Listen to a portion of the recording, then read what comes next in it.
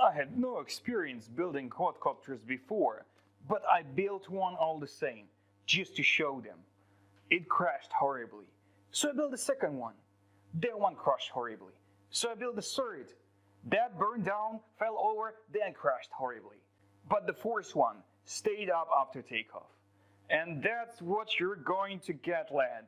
The strongest quadcopter in all of, well, let's say doesn't crash that much anymore. Hello and welcome to my channel, Hardware.ai. This is going to be a first of two videos about building a quadcopter with Raspberry Pi as a companion computer and Google Coral USB accelerator. In fact, in this first video, I'm mostly going to be talking about my experience of building a drone with a companion computer as a person with a background in software engineering and little to none experience building flying machines. To freshen things up a little bit, this video is going to be in anti-tutorial format, which means you want to do exactly the opposite of what I'm saying. I'm even going to put a warning red box right here. Here you go. Read it. Serious business. Let's begin. You have a companion computer on board. Don't buy a receiver and a remote. Save some money. I mean, that thing is that smart it practically flies itself. You flew DJI drones, right? Your DIY drone is going to be even more stable than that. It will wait patiently, hovering, solid, like a rock, while you go through controls on your laptop. Go for the cheapest flight controller there is.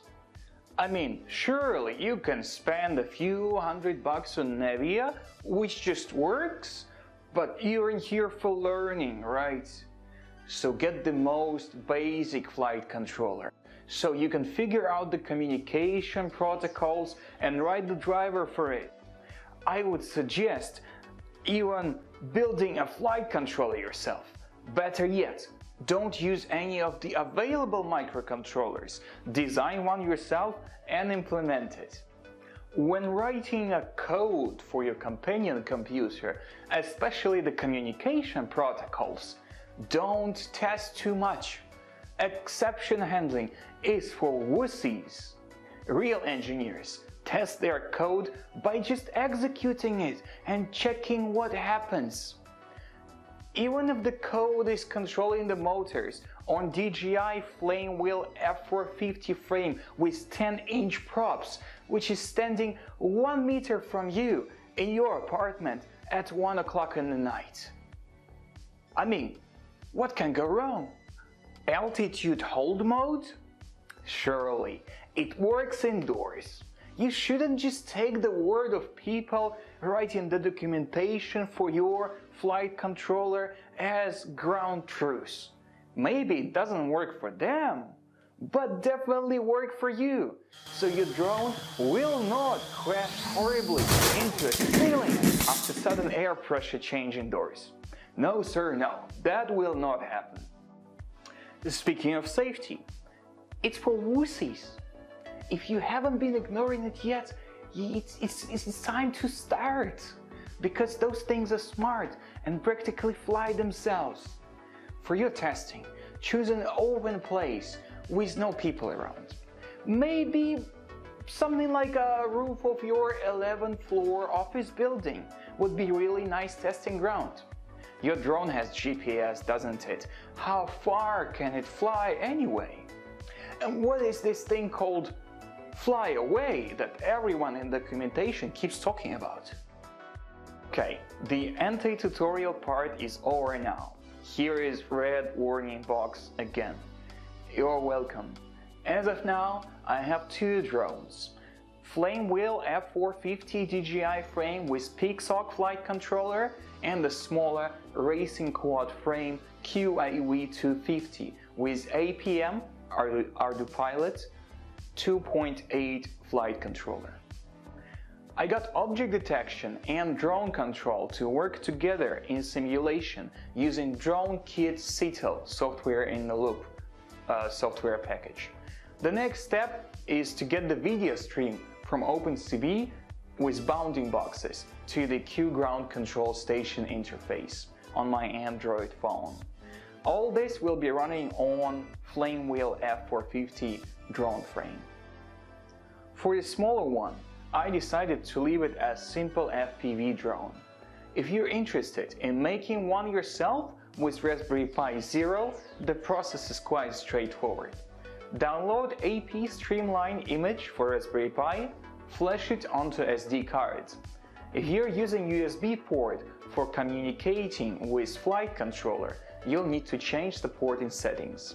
Also, you'll need to add a command to RC local file to start streaming the video immediately after boot. More details can be found in the article with video script, link in the description.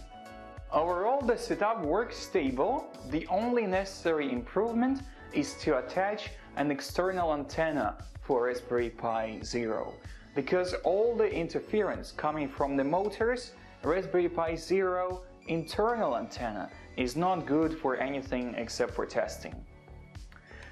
To reduce the number of wires, you can power Raspberry Pi Zero using GPIO pins through 5-volt DC to DC converter. If you want to have companion computer and flight controller communicating using UART, it's also possible, but for Raspberry Pi Zero, you need to have an adapter to convert the voltage levels between these two. PICSOC and APM flight controllers, they have 5-volt on telemetry port. So if you don't use that adapter, you're going to burn your Raspberry Pi Zero's UART. So don't connect them directly.